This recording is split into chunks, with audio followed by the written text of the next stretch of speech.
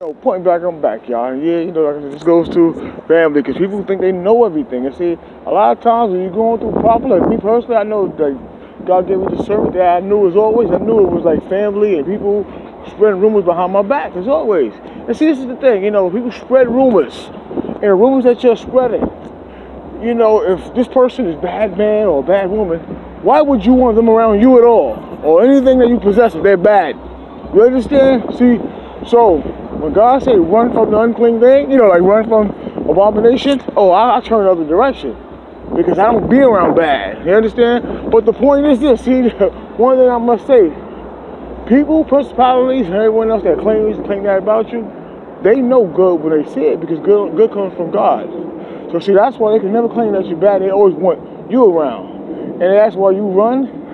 You said, listen, I don't associate with sinners that choose to stay in sin, because that shows that they don't honor the cross of Jesus, they don't honor the finished works, and they don't honor the Father God, and they don't honor the Holy Ghost, which is in with me, part me, which is in me, and which is why I speak and do what I do. So see, that's why you get departed away from. You understand? So see, you love the goodness that God created. Many of y'all love the goodness, but see, I don't like the goodness, the so-called goodness that Satan created within you.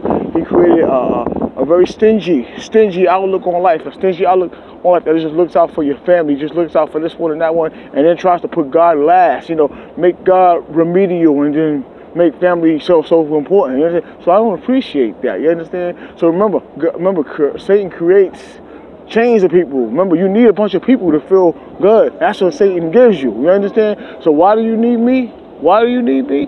Because you don't understand that Satan is coming into you and you don't realize I'm that one that belongs to God. So see, how you do that, you already know that Jesus Christ died. See, most of y'all know the name of Jesus. You know that Jesus died and rose for you. You understand? But you don't really know it because you don't really understand it. You don't respect it. You don't glorify it. You don't praise it.